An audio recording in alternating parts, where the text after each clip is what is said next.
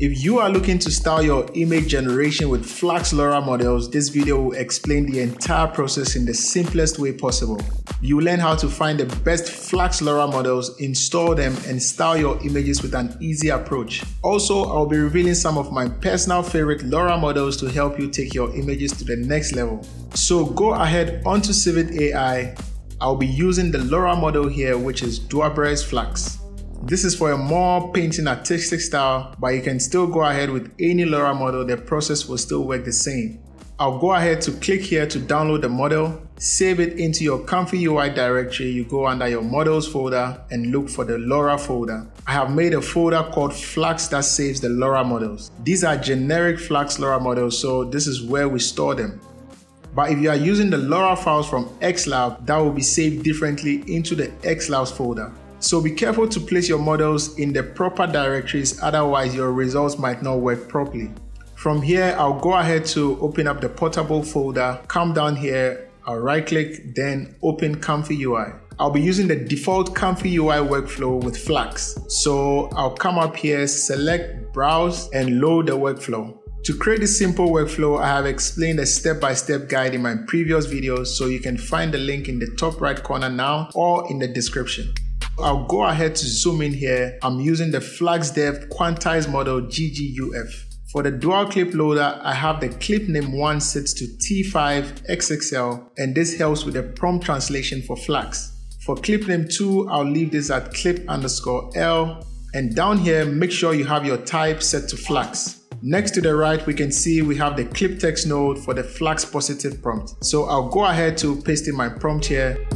I'll go down here and also I'll change the image size to a vertical ratio. So the width will be 768, and for the height, I'll go for 1344.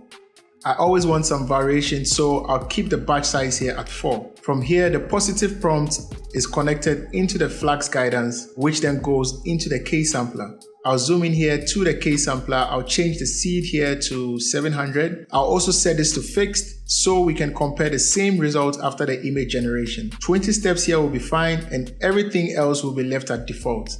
Down to the load VAE node, make sure you have the Flux model AE.SFT selected here or the safe tensor. Well, let's zoom out here. Then I also want to change this to a different color. Also, I'll rename this to FLUX LoRa to create a folder, which will help me to find the images easily. First, let's see what we get from the prompt using Flux. I'll go ahead to use the Q prompt up here to view the results.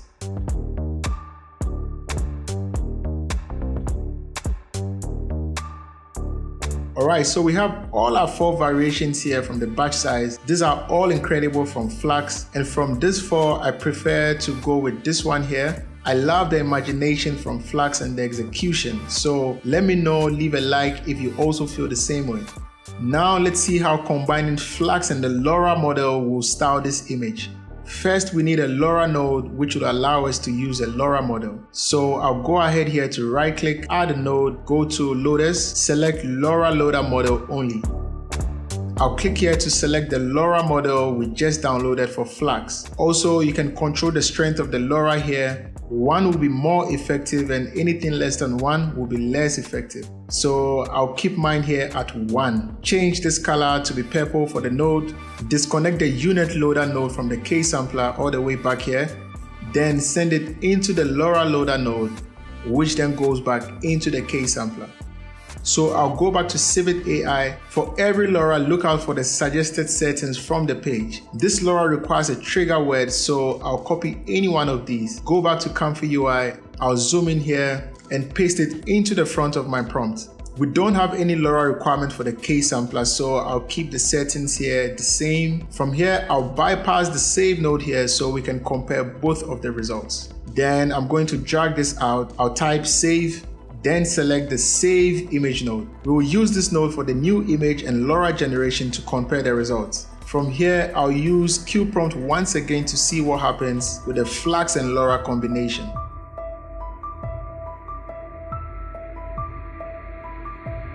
Alright, so these are all looking good from Flux. I like the LoRa style and influence on the images. So I'll go ahead to select the fourth image here once again. Then I'll unmute this node so we can see the difference between the two results. Obviously, we can notice the painting artistic style from the LoRa model, changing the original image which had a more realistic appearance. And if your LoRa might be too heavy, you can always go back to the LoRa node to either increase or decrease the LoRa strength. I have a few other examples here using Flux with the same LoRa model to get these final results, which turned out quite amazing. I was really impressed by the artistic style from the LoRa model. Another models you can try out is the artistic model for Flux for a more anime artistic style, and also the Flux Detailer model for some extra details. If you have tried other workflows that failed to work well, you can go ahead to check out how to create the simplest workflow for Flux in this video.